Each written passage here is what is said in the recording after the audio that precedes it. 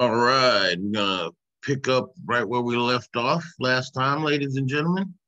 We left off with we were talking about the skeletal system last time, and I said today on the next lecture we would talk about the muscular system. So that's what we're gonna do right now. We're gonna talk about the muscular system. And we're almost done with body systems. Got a little bit further to go. Okay, so like I said, today we're going to talk about the muscular system. Now, the skeletal system we talked about the other day was mainly dealt with the support of the body and protection of the vital organs in the body, especially like the heart, lungs, everything like that. The muscular system is involved with the body's locomotion, okay? It's the body tissue that's makes up of bundles of contractile fibers, and we'll get into it. It's way more complex than you think the muscles actually contracting. So we're going to get into that. There's a definite exchange between a nerve impulse and the actual muscles that actually, they call it firing when the muscle contracts.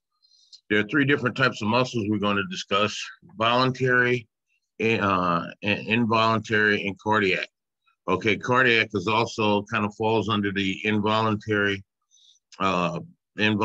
framework, but it's separate because there are certain things that certain characteristics that only apply to cardiac muscle, because your heart is the only muscle that can never rest.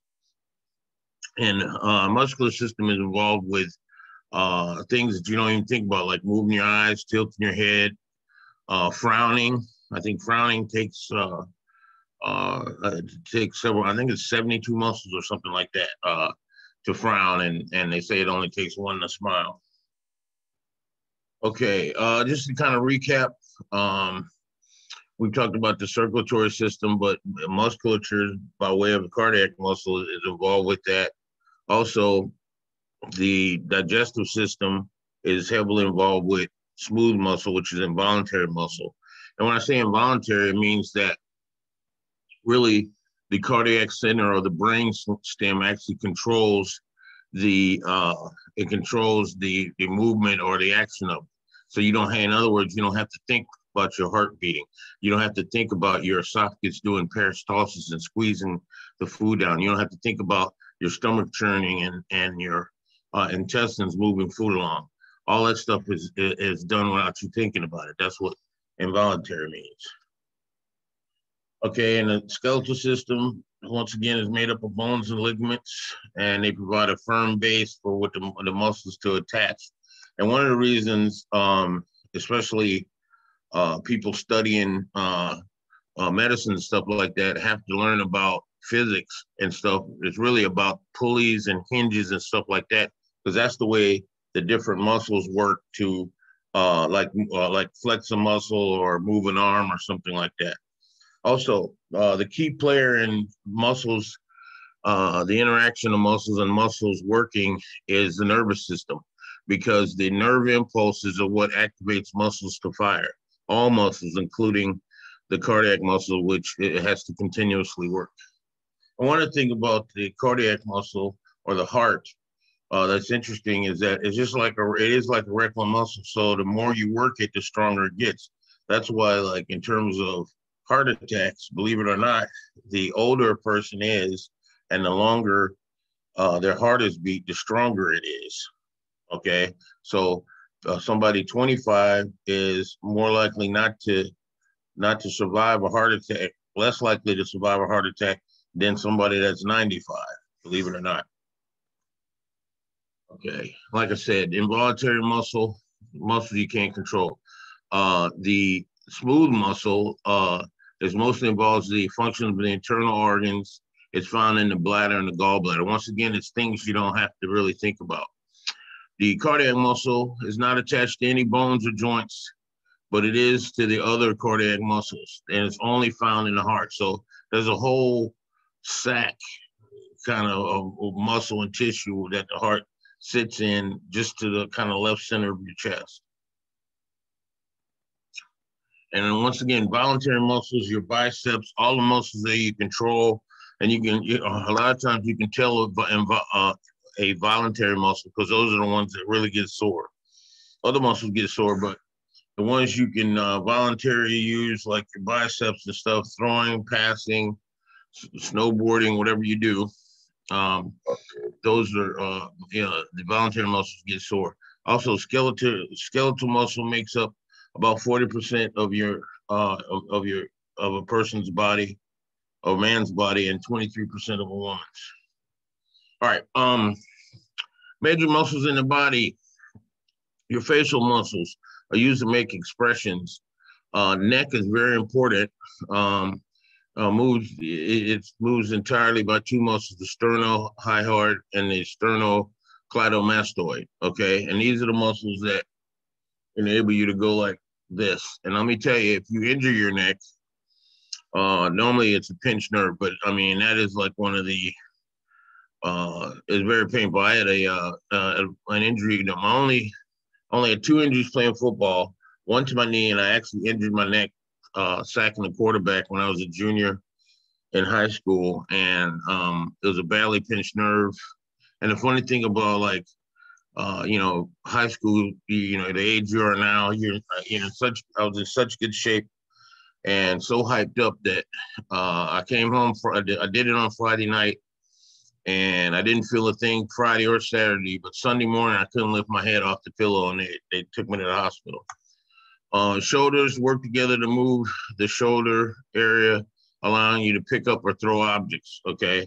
And it's the muscles and tendons in your shoulder and in your elbow that the motion of throwing can definitely affect them. I won't go into great detail as this surgery that in my lifetime was created. In your lifetime, it has become routine now. It's called Tommy John surgery, and it's serious pitchers who to basically mess up their arm, and the tendons in their elbow can have it and pitch some more. But it really comes from messing their arm up throwing a curveball. All right. Your arm and biceps allow you to bring your forearm close to your body. And there are peculiar things about like your arm muscles, like you can bring your forearm close to your body, but the other day, so they said it, I saw it on TV and it's true, you cannot put your palm on your shoulder. It's interesting. Your muscles allow you to do everything with that.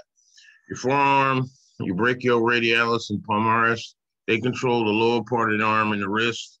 Okay, because remember you got two bones here, the ulnar and the radius. I was telling you my story about how I cracked my radius, and the muscles in there control both of the bones and the wrist. Thorax, this is pectoralis major and minor. That's these muscles up here, help support the head, arms, stomach, and other areas of the body. Okay, I'm sure you've heard the term abdomen. It's a country way of saying it would be your belly. Okay, and it's your waist side to side, your hip, gluteus maximus and medius. Okay, otherwise known as your buttocks. Okay, the function of them is let you straighten your leg when you're walking and running, also give you something to sit on. Pelvis and thigh muscles that help you run, walk, and jump. Your abductor group is a set of muscles that go from the pubic bone down the femur or the thigh bone. Okay, so let's hear down. And some of the abductor longus move the thigh inward and lets it rotate to the side. The hamstring, if you ever pull a hamstring, or heaven forbid, if you ever tear it, you will know a hamstring is the hams back there, or also known as your quadriceps. Okay, and they occupy the front and side of the leg. The plantar and dorsal flexors work together and support the body. They also allow you to move your leg. A lot of these, if you're lucky, you won't really ever know that you have a lot of these muscles until you, like I said, I don't know if you've ever pulled a muscle, but it feels like somebody's like taking a knife and just like digging in there. Not good. Okay, what do muscles look like? They're a bundle of muscle fibers that will lie over each other, and specifically when the muscle fires or contracts, it is all of the individual fibers contracting at once, because the individual fiber is like a muscle cell. Okay, and when the muscle cell receives the neurotransmitter telling it to fire, then the whole thing fires and it'll shorten and contract. But there's a whole lot of stuff going on, and I might talk to you briefly about maybe not today, but I just feel it's important to know the how a muscle contracts, because if you've ever gotten a cramp like swimming and stuff like that, it's due to it can be due to a lack of water, but most of the time it's a lack of potassium. Okay, because there's an exchange between potassium and sodium into and out of the muscle cell. Not to get too deep, but it creates a wave of depolarization, and that's when the charges of potassium and sodium flow into and out of the cell, causing a contraction. We'll get into that next time. Anyway, for your muscle to flex, it's a whole lot of stuff that has to go on. All right, how is the movement of muscles produced? It's a system of levers. And that's why, if you picture like a pulley, like for example, when you flex your bicep, okay, the muscle back here has to relinquish a little bit for this muscle to shorten. And when you extend your arm, it's almost the opposite. If you notice, this muscle relinquishes and this one back here tightens up. Okay, how to keep your muscles healthy and a healthy life. Taking care of your muscles is incredibly important. You need food for energy, rest to recover, and exercise to keep them strong. Also, it's important to stretch your muscles before and after activity. A lot of people don't do that. Okay, and even if it's just walking or something like that, you need to stretch your muscles out. Also, you need to eat foods that are rich, hopefully, or drink a sports drink that's got potassium in it. You can actually get potassium. It's these little tablets that you crush up, and you open it and dissolve it in water and drink it. It doesn't taste good, but you need to do that before a sporting event, because the reason you get cramps is a lack of potassium. Normally, you can get cramps if there's a lack of salt too. Okay. But one of the things I would advise against, normally energy drinks cause a lot of issues because it has things in there that will actually dehydrate you. And the more you get dehydrated, the more the electrolytes like sodium and potassium are depleted. Okay, but very key. I don't know if most of you guys, if you play sports, they will tell you that you need to stretch before and after you do a sporting event. Obviously, I was a football player in college, but I was in the Army where we were running all the time. I used to run like 6 miles a day. Doesn't look like it now, but and one of the things I remember to do is I would stretch before I ran, and then I would stretch after, or definitely, especially when you've been running a lot or exercising a lot, kind of stretch a little before you go to bed, and you will feel a lot better, and you won't cramp up, and you won't be as sore. Nutrition, you eat a variety of foods. Like I said, I would suggest specifically for your muscles, like stuff like bananas have a lot of potassium. You need to drink plenty of water. But I mean, eat the basic food groups, fruits, breads, cereals, rice, and pasta. Okay, you know the deal. Stuff high in fiber. Now, aerobic exercise. All this stuff works together. We learned what aerobic means last time, which is meaning in the presence of oxygen. And you should, in other words, a lot of people call it cardio, but you should include a low intensity, exercise that's good for your muscles. One of the best things, I have an issue where I can't run as much as I used to anymore because my knees and my feet from various things that I've done, like jumping out of planes and stuff. But I do swim. I swim laps. That's why I was so disappointed this past summer with COVID-19 because they closed our pool because I normally would go swim laps every day. Swimming is very good. It's low impact on your joints. And if you ever seen like Olympic swimmers, they're in great shape. But you gotta stick to it and kind of swim laps. Sports like hockey, baseball, tennis are best ways to provide exercise. Best kept secret is hockey is like, hockey is like, it's like beyond running. Skating up and down the ice. That's why they have to go in shifts. The guys can't stay out there that long. But I've known people that played ice hockey like all the time that could run like, they could run like a mile in like 5 minutes. I mean, it is great shape from skating up and down the ice. All right. I'm going to get into the target heart rate. All right. Tips for strengthening. Begin every workout like with light aerobics activity. Observe. One of the reasons people get hurt when they're like lifting is they don't do proper technique. Normally they tell you how to do it. I would also kind of wear like a supportive weight belt or something like that when you're lifting. And the bottom line is breathing techniques. If you go to it, like they'll have a personal trainer at the gym to kind of show you the basics if you've never done it before. Breathing is important too. And then normally, I don't know if you guys work out very much, but you do it every other day because when you get a good workout in, you're tearing the muscle down and you need a day to recover. Okay. All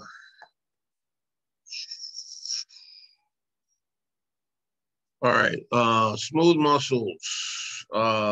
Once again, we just did different types of muscles.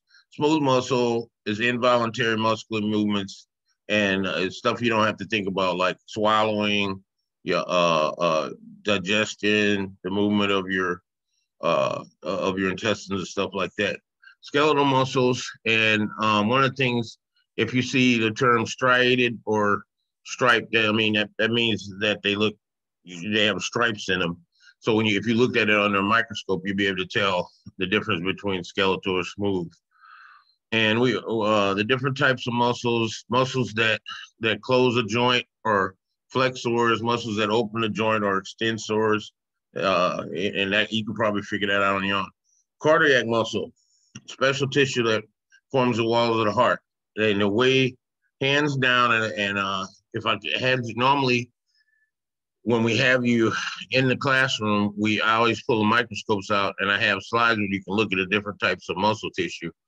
You can always tell cardiac muscle tissue because it has tons of mitochondria that are visibly seen. They're these little black dots. Because cardiac muscle can never stop, can never rest. It has to have constant energy.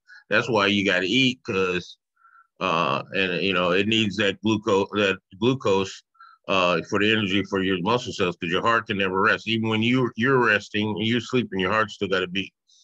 Muscle tone is the natural tension fibers of a muscle. Tendinitis, if you ever once you get it, you'll know it. It's just inflammation of the tendons, and there's nothing you can do but like take anti-inflammatories and put ice on it, compression, and elevate it. And whatever sport you play, whatever you're doing that you got to stop for a while. Hernia is a protrusion of an organ or tissue through a weak area of a muscle. Normally it's it can be like part of your from your area where your intestine kind of pokes out through the muscle. It hurts. So when it goes out, people will be in pain, but it's almost routine how they can go in and fix it now. And that is it, ladies and gentlemen. This video will be followed by a question and answer period. If you have any questions, please ask me. Also, I have office hours later today from 2:45 to 3:15, where if you have any pressing issues or pressing questions, you can ask me at that time.